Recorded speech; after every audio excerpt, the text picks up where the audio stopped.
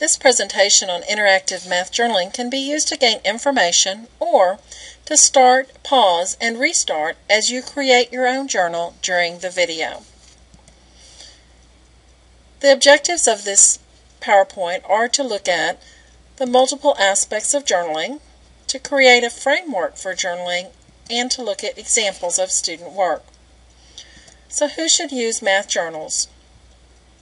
Well, if you said all students K-12, you're exactly correct. But why do we journal?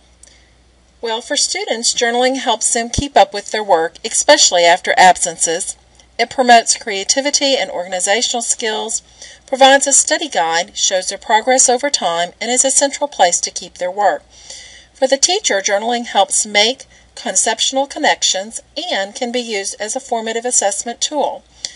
It is motivational, and it is also an organizational tool and is a repository of saved student work for resource examples. For the parent, journaling is a sample of student work where the parent can see what their child is learning. This gets the parent involved in the learning process as a tool to help their child study or to start communication regarding what the child is learning. Do students need to share their writing? Absolutely. When students share their writing, they are kept accountable. They are provided with an incentive for learning. They experience and develop the skill of expressing their thoughts and strategies verbally, and they hear and explore the strategies and techniques of other learners. So how do I introduce math journaling into my classroom? Any ideas? Well, model, model, model. And how do I get started journaling?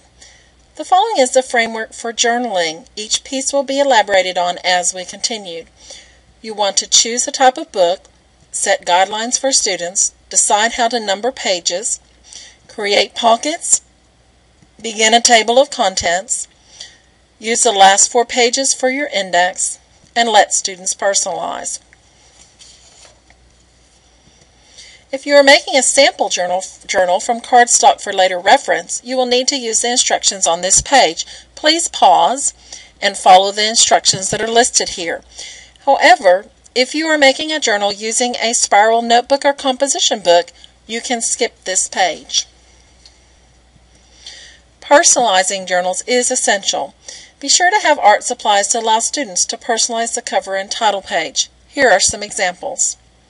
The cover can be created on colored paper and then protected with wrapping tape if you are using spiral notebooks or composition books. Be sure to clarify expectations for what you want included, such as name, subject, class period, or so on.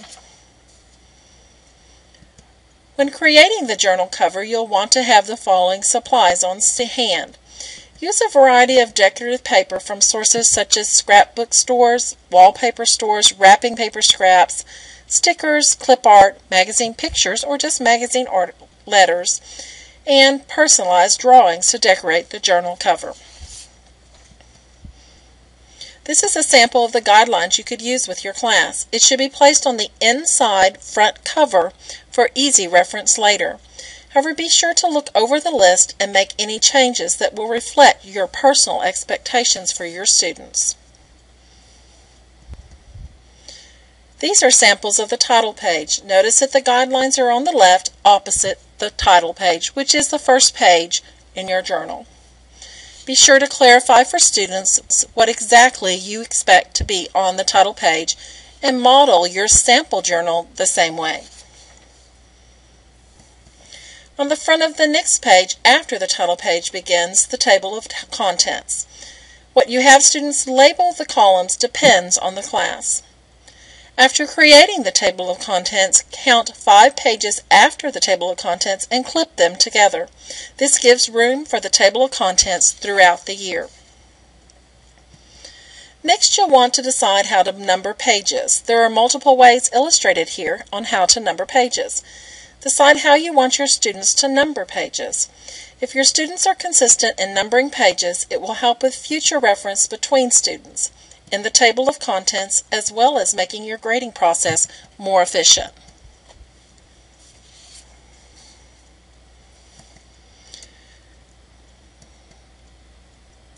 The index will be created in the back of the journal and is a useful tool when students need to find a term or concept which they previously studied. The index can be added to each time a new term or concept is introduced. Under the ABCs at the top of the term or concept and its corresponding page number are included. For example, functions and its page number are to be listed under F, or ratio and its page number are listed under R.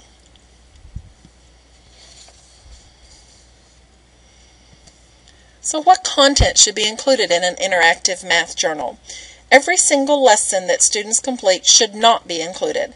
Basically, an interactive math journal should include anything that students may need to use as reference material later. This slide includes some suggestions of content and tools that teachers use in journaling. The journal is designed based on the needs of each teacher's students and varies based on content area and grade level. But basically, anything that students may need to use as reference material later should be included and used in a math journal. Pockets can be created on the inside back cover for materials that will be reused frequently, such as flashcards for facts, rulers, and reference materials such as formula charts. They can also be used throughout the journal as needed for specific activities. Pockets can be created using recycled envelopes, baggies, index cards, cardstock, clasp envelopes, and paper or plastic CD cases. The traditional Frere model should not be used with every vocabulary term. Use it only when you have definite examples and non-examples of the term. Also, when teachers are first introducing their Frere model to their students, they should provide the definition and characteristics for the students, and then do the examples and non-examples together as a whole class activity. Pictures or words can be used for examples and non-examples. This representation is a four-corner modification of the traditional Frere model that can be used for algebra and algebra readiness concepts in your math interactive journal. These are examples of activities that can be included in an interactive math journal. Spiral reviews or warm-ups or performance indicators are used by some teachers and stored behind a tab which students create with a file folder cut to fit the journal. Activities which students need to return to later for practice, such as the 10 frames activity in the center of this page, can hold the manipulatives in a pocket with the corresponding worksheet below under a flap. Other examples are measure the lizard and comparing two shapes. This time, materials are kept in pockets on the left with other tools needed for the activity located on the right of the open page. Here are some more examples of interactive activities that can be included in a math journal. They can be used both for reference materials as well as continued practice when needed. The clock, inequalities activity, and geoboard all use brads in their creation. More examples for journaling include creating rotations and reflections with construction paper, nets for 3D views of solid figures, and notes for concept development such as these examples using the conversion for gallons, quarts, and pints, or notes on operations under a foldable, as well as notes on polygons with the figure on top and the notes below. The Frere model is used here to provide reference material on the concept of congruence. Includes a student-created definition, characteristics of an example and non-example, and below that is a sample of the concepts of numbers along with examples using stickers. Straws can be used to demonstrate intersecting perpendicular and parallel lines, as well as angles created by parallel lines and their transversal. A straw stuck through the plane could also illustrate a plane intersecting a line. Symmetry is illustrated with a colored butterfly. It's critical to keep it all together. This is one method that can be used to keep student journals together as they grow. Another suggestion is a rubber band that is looped through a hole punched in the back cover and then used to mark or hold together pages. A ribbon can also be used similarly to mark pages. And finally, there are things to remember. Remember, it's important to keep a sample journal for student and teacher reference. If you choose to grade journals, you will need a key. Also, students that are absent can use your journal for makeup work. In parent-teacher conferences, you will have both student journals to share as well as your original that clarifies classroom expectations. Student ownership is critical. Many teachers share that students are unwilling to give up their journals at the end of the year and want to take them home. Some teachers allow students periodically to use their journals on quizzes or tests to increase its value. The journal is an excellent reference for students as well as a tool of formative assessment that teachers can use to show evidence of student learning. And now you begin. Hopefully this presentation has provided you with a framework for your interactive math journal as well as simple ideas that can be used throughout the school year. You may want to begin by including the sample activity that you will first include as you begin journaling this year with your students, or creating foldables you know you will need during the upcoming 6 weeks or 9 weeks. Enjoy!